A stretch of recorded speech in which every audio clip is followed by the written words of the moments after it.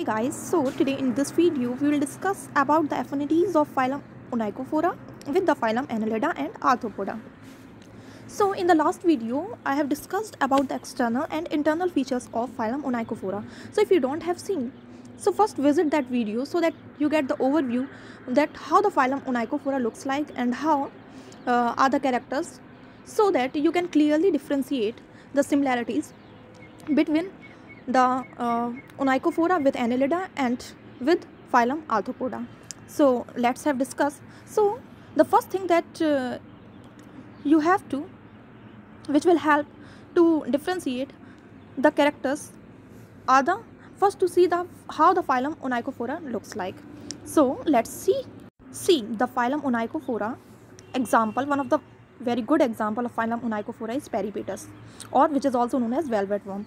See the body of Peripatus, I will call it as Onychophore, okay, so that you can clearly differentiate. The first thing that you have to remember that their body is elongated. See here, the body is long, worm like, and small teeny legs are found, and in the anterior side 2 antennas are found, and just in the base of antenna 2 eyes are also found. It is not clearly visible in that, okay, and their head is not differentiated with the body, clearly is not differentiated, so true head is not found.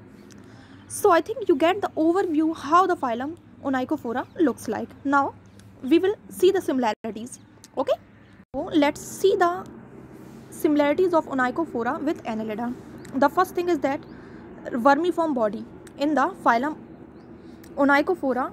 Vermiform body, as we have seen Peripatus, which is also known as velvet worm. So they have vermiform body, which shows the similar characters with Annelida. Second thing is the absence of true head. I have told you that their head is not differentiated with the body, so true head is not found in them. Then dermomuscular body wall with circular and longitudinal muscles. So this is also a character of phylum Annelida, which is found in Onychophora.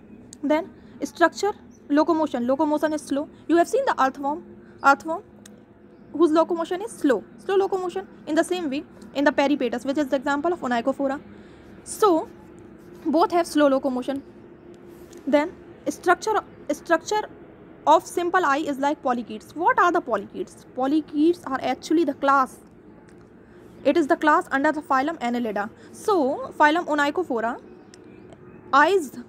their eyes is similar to polychaetes, which shows the similarities between Annelida.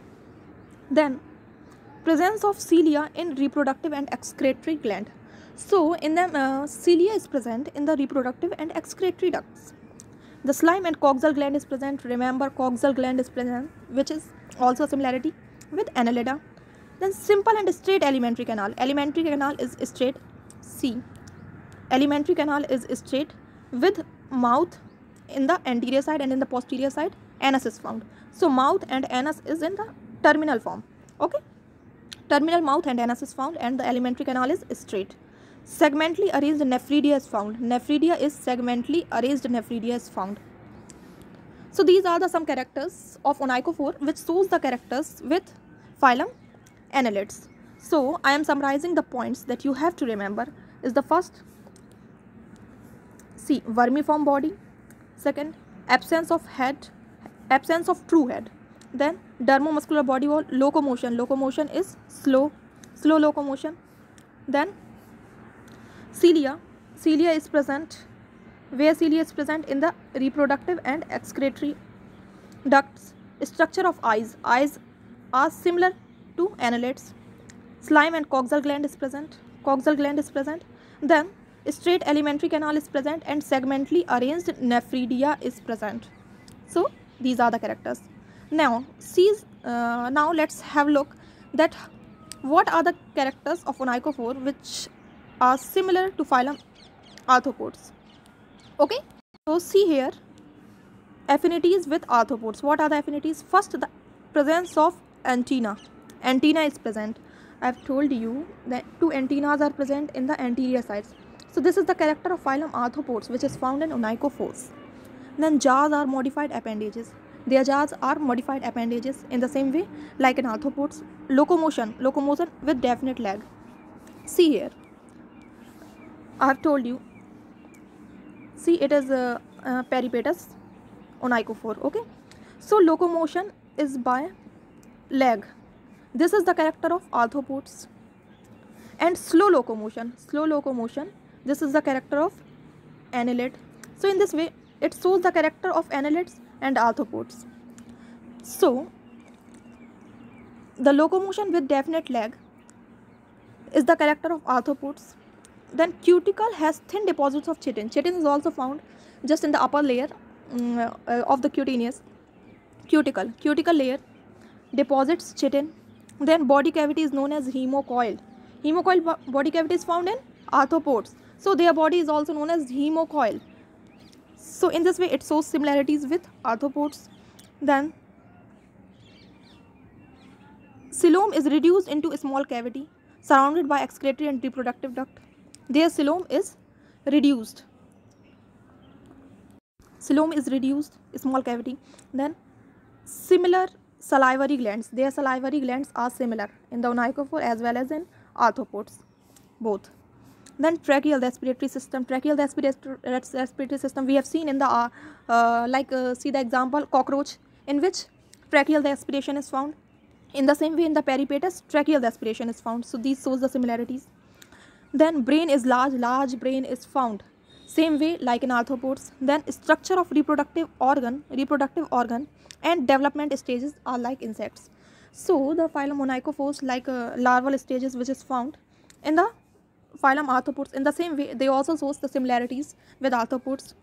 So let's see the keywords that you have to remember. Okay, the first thing is the antenna, then jaws are modified appendages, cuticle which have chitinous deposits, coelom which is known as hemocoil. Then locomotion is by legs, tracheal the respiration is found, structure of reproductive organ or reproductive process is similar to arthropods. So these are the characters. Okay, hope it is clear now. Now see how they serve as a link between phylum Annelida and Arthopoda. Onychophora serve as a link, and some Onychophora shows some characters of Annelida and Arthopoda, and it has some unique characters which are differentiated from Annelida, Arthopoda and other phylum. So earlier the phylum Onychophora was kept in the phylum Arthopoda, but now it because of its some unique character it is now separated in a other phylum. So it have now new place in the animal kingdom. Okay, so see what are the conclusion that we got is that they are considered as a intermediate link between Annelida and Arthopoda. However, they have some unique character which, and because of this they are placed in the phylum of its own phylum, that is Onychophora. Hope it is clear now, guys. So thank you for watching, and thank you so much.